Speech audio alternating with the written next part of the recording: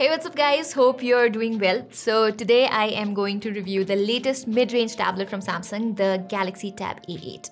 It is the successor to last year's Galaxy Tab A7, which, if you recall, was one of the go-to budget tablets of 2021. However, a lot has changed since then.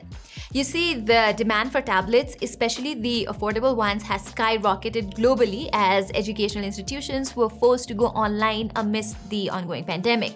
Google even recently reported that there were nearly 100 million new Android tablet activations in 2021, which is a whopping 20% year-on-year growth. This means that Samsung has a lot more competition in the budget tablet market right now compared to how things were a couple of years ago. Just take the number of Android tablet releases, for instance, in 2021. We have tablets from brands like Xiaomi, Realme, and Nokia, while Oppo, OnePlus, and Vivo are soon to follow suit as well. Anyways, before I start the review of this tablet, we've got to pay our office bills with this quick shout out to the sponsor of today's video, OnSite Go. The fear of dropping your tablet is directly proportional to its cost. But I have a solution for you guys. OnSite Go's spills and drops/damage protection plan. This plan gives me freedom from boring silicone covers, as even if I drop my tablet and it breaks, OnSite Go will either repair it or replace it altogether. No questions asked. And if you want to use your tablet for 2 to 3 years, as it is generally the case, then you should also buy OnSite Go's extended warranty plan so that you have complete peace of mind. I have put all the links in the description below, and also don't forget to use code GB20 for 20% discount. Okay, first off, let's talk about the design of the Tab A8. Here, as you can see, it has a typical design for a tablet in this price range. Its body is metallic for the most part, except this portion on the right, which is plastic made. I'm guessing that's for the Wi-Fi, carrier signals, and other radio waves to pass through. But overall, the Galaxy Tab A8 feels strong and it feels durable, while weighing about 508 grams. My review unit has this matte black finish, and Samsung offers this tablet in grey and pink color options too. Over on the front, you get a big 10.5 inches display with a 16:10 aspect ratio. This screen real estate is plenty enough to view different types of documents, including PDFs and presentations. To make things simpler, the company ships it with Microsoft Office pre-installed as well. Samsung Notes is another helpful app here, using which you can take notes, add annotations, and such. Still, I believe Samsung should have provided a better IPS screen instead of this TFT panel. I wouldn't say it's downright dismal, but given the growing competition, Samsung should be doing better in this department. Although expecting an OLED display in this price bracket is absurd, we have seen better LCD screens in much cheaper offerings like Realme Pad. As you can see, videos look better on the Realme Pad thanks to its better colors and vibrancy.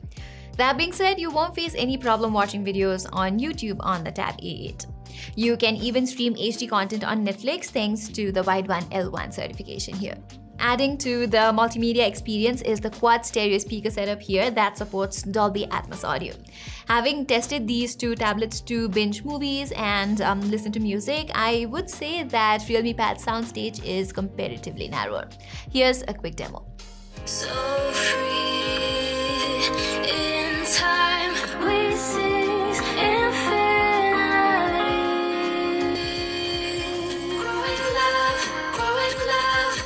Hello, my borders. Hello again. You're out of order. Now let's talk about its performance. Interestingly, Samsung does not explicitly mention the exact chipset used in the Galaxy Tab A8, but we can confirm that it's powered by Unisoc Tiger T618. Qualcomm's decision to go all in on 5G even in the budget category has created opportunities for MediaTek and Unisoc to grow in the 4G market. In fact, 2021 was Unisoc's most successful year by far in recent times. It even marched past Samsung to become the third biggest chip maker globally, according to a report by Counterpoint. And the T618 has been instrumental for Unisoc in this achievement. First announced in 2019, this chip is now more popular than ever, especially in the Chinese market. In terms of raw CPU power, it is not that different than the Snapdragon 662 on last year's Galaxy Tab E7 or the Helio G80 on the Realme Pad. That being said, we found the T618 performing better on GPU benchmarks such as 3D Mark Wildlife. And that reflects on the gaming side of things as well. The Tab A8 can handle PUBG Mobile at HD graphics, which was not possible on its predecessor, although I found smooth graphics and ultra frame rates to be the optimal settings here. Similarly, I had no trouble playing Injustice 2 at its default settings. In terms of day-to-day usage, the base 3GB RAM variant that I have with me feels rather slow. Apps take some time to load and multitasking is not that smooth either. Likewise, with around 10GB of storage already occupied by the system out of 32GB, you won't have much space for your apps and other files. So I will strongly suggest you get the 464GB variant by pushing your budget a little. Moving on, the one aspect that this tablet has an upper hand over the Realme Pad or any other Android tablet for that matter is the software. Given Samsung's experience in making tablets and now foldables, One UI for larger screen devices has gotten significantly better over the years.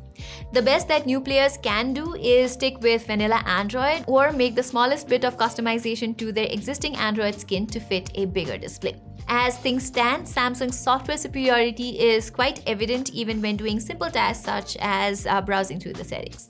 I have talked enough of the Edge panel and the Galaxy ecosystem in my previous Samsung tablet review, but something new on the Galaxy Tab A8 is Samsung Flow and Kids mode.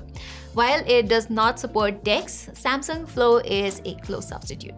With this, you can connect the tablet to your PC over both wireless and wired mediums, allowing you to share messages, share clipboards and files between the two.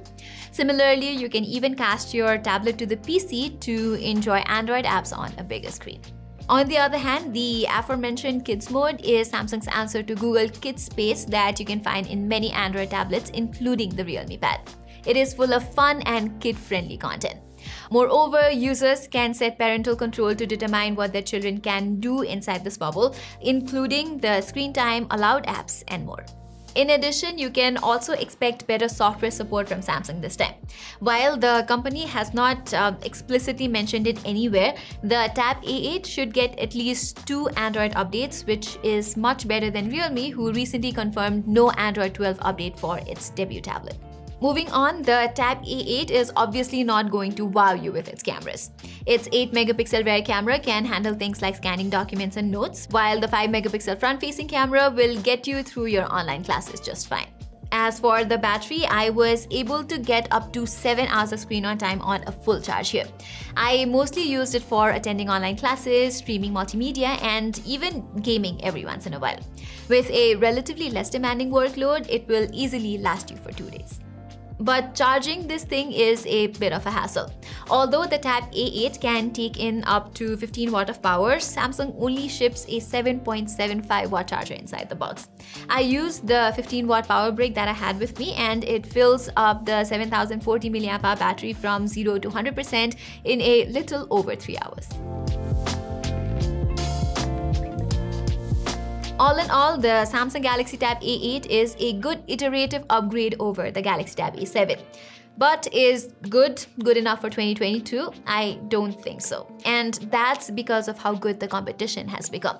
Yes, Samsung still has an upper hand when it comes to software, brand recognition, and global availability, but other Android tablet makers have started to catch up.